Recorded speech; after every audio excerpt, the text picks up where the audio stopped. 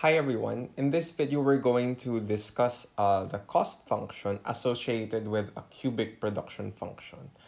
And to cut it short actually, the total cost function whenever we have a cubic production function would be cubic in nature as well. And what you'll notice in the graph here is that the cost curve starts out concave. So from this portion here, so from here until somewhere here, the graph is still concave. Then as output increases, it eventually becomes convex from that point here until in perpetuity rather, in perpetuity. So what you'll see is that total costs begin rising rapidly after diminishing returns set in. So you can think of a cubic production as some sort of representation of variable returns to scale. So from point here to here, you may have increasing returns to scale. At here, when the slope of this is already 0, this may be constant returns to scale. And when you are now in the strictly convex part, well, this is decreasing returns to scale. So we'll show how that's playing out. So if you'll notice, in the range of Q, wherein the cost is concave, if we graph the marginal cost, it is decreasing.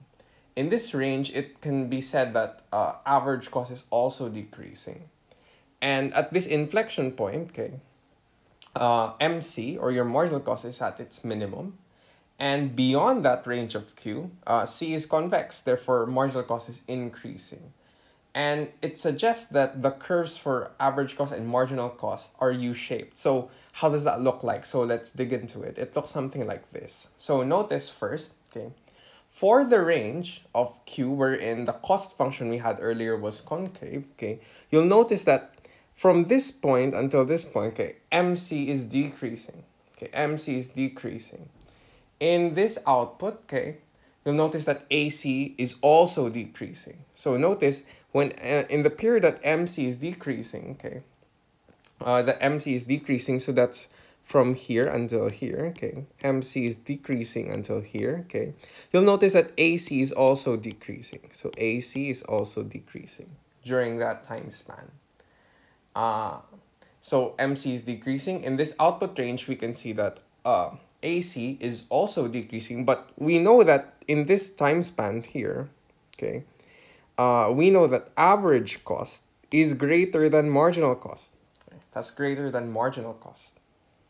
And we can prove it if we use this form here. So if you look here, one way to re-express average cost is equal to marginal cost minus the slope of the average cost function times Q.